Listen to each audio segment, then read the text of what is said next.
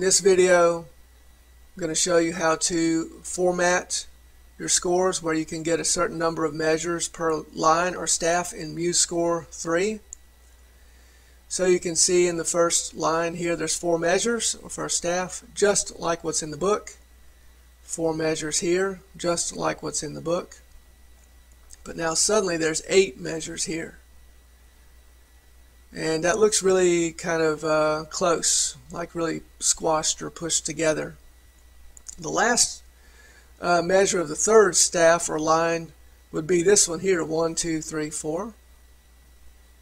Okay, so all you do is you go over here to the palettes area, down to breaks and spaces.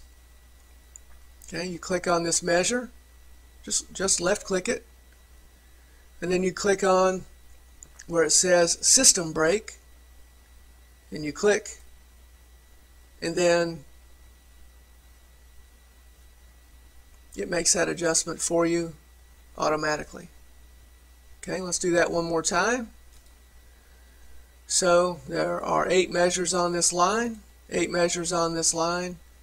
I click on this measure, left click, go to system break, and now suddenly there are 4 measures here and 4 measures here.